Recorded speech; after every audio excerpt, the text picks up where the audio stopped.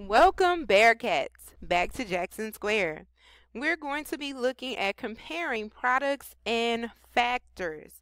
Comparing products and factors. On last week, we talked about what happens to the product when it is multiplied by a improper fraction, or if it's multiplied by a proper fraction, or if we multiply two improper fractions together, or two proper fractions. And we just want to go back and remind ourselves what happens when we do this. So for example, when I multiply 2 times 8/7, which 8/7 is a improper fraction, it says when multiplying a number by a fraction in which the numerator is larger than the denominator, that's what an improper fraction is, the value of the quantity will increase. What does that mean? That means that when I multiply 2 times 8/7, my product is going to be greater than my initial quantity of 2. If I multiply 1/2 times 6/5, my products, the answer to the multiplication problem, is going to be greater than 1/2.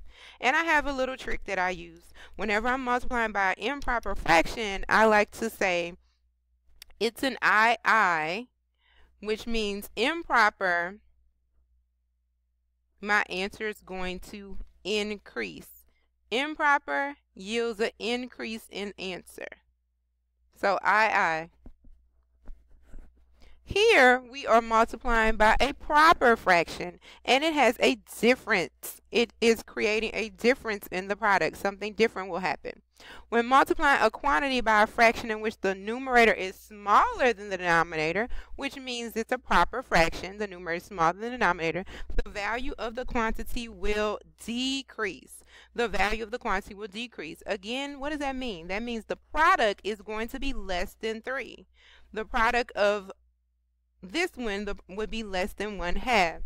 When I multiply a quantity by a proper fraction is a fraction that is smaller than 1, in between 0 and 1, my answer is going to decrease.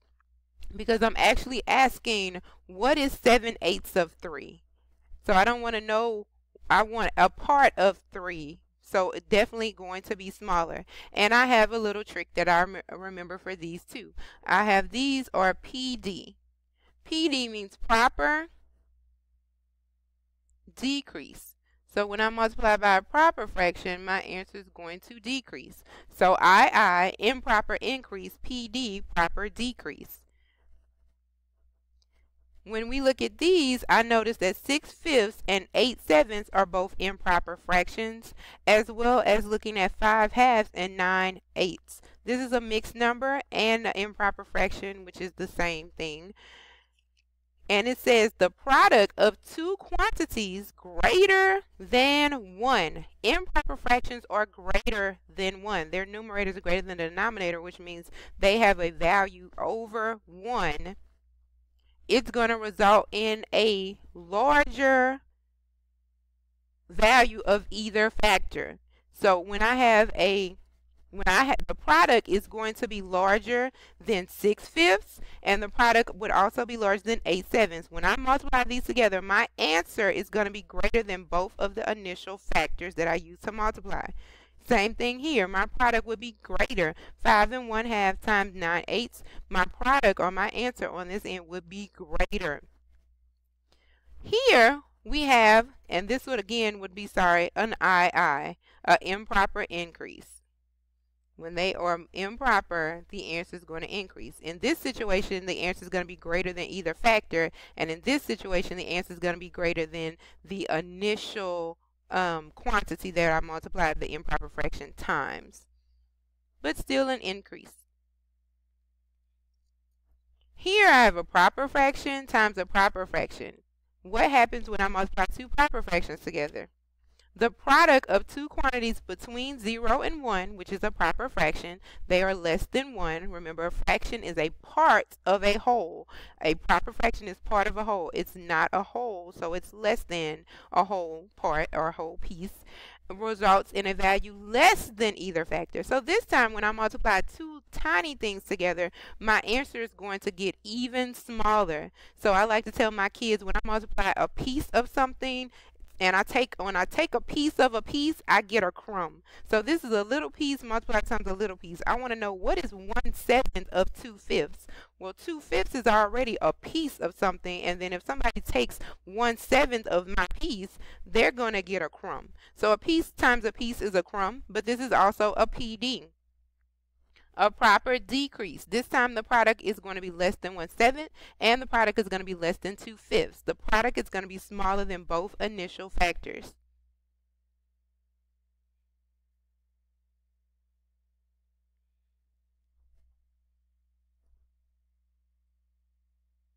So let's take a look at our assignment, or kind of more of a review that we have assigned. It says, circle the word or phrase that matches each statement. Each statement makes each statement true. Write 2 equations to verify each statement. Number 1, multiplication always, sometimes, never increases the value of a quantity. I think that we realize that multiplication does not always increase the value of a quantity, and we know that it sometimes increases the value of a quantity. So it just depends on what you're doing. If I multiply 2 times 3, I would get 6, which increased. Or if I multiply 2 times 2/3, I would get 4/3, which is the same as 1 1/3, and that's a decrease. So this is an example of an increase, and this is an example of a decrease. Multiplication sometimes increases the value of a quantity, not always.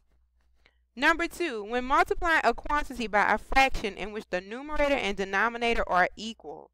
A numerator and denominator are equal. That means A and B would actually be the same. It would be more like A over A. They're the same. The value of the quantity will increase, decrease, or remain the same. So what does that look like? If I multiply 2 times 3 over 3, we all know that 3 over 3 is the same as 1 whole. So the quantity is going to stay the same. 2 times 1 is 2. The initial quantity is the same. What if I multiply 7/8 times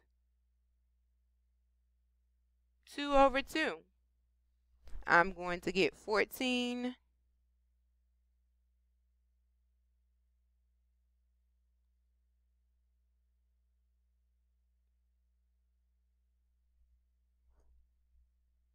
I'm going to get 14 over 16, which we all know is the same as multiplying, or if I simplify again by 2, I'm going to end up with 7/8, which is the same as the initial quantity.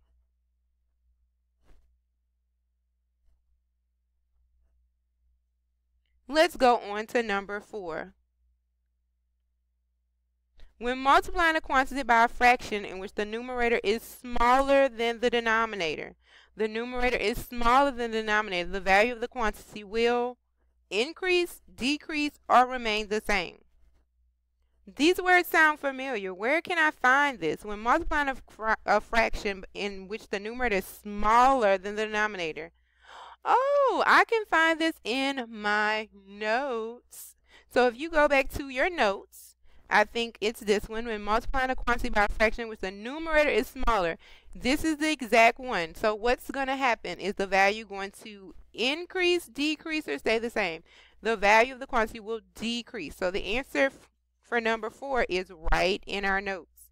Number 4, the quantity will decrease.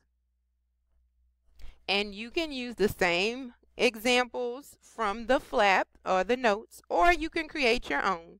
So I'm going to be easy and just use